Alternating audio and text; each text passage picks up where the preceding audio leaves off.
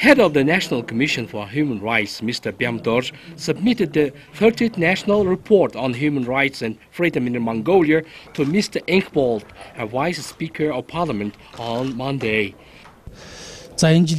Last year, State Great Khural began to discuss human rights matters in Mongolia after discussing them at civil society organizations. It makes it more fruitful.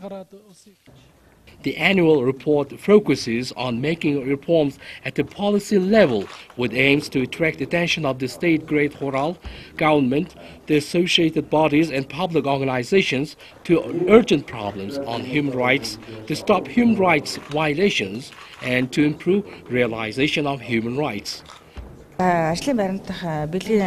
The recommendation reflects a special clause on putting issues of workplace sexual harassment and family violence into the criminal law. In addition to this, clauses on torture account for 20 to 30% of that recommendation. Since its establishment, the National Commission for Human Rights has been presenting the report to Parliament.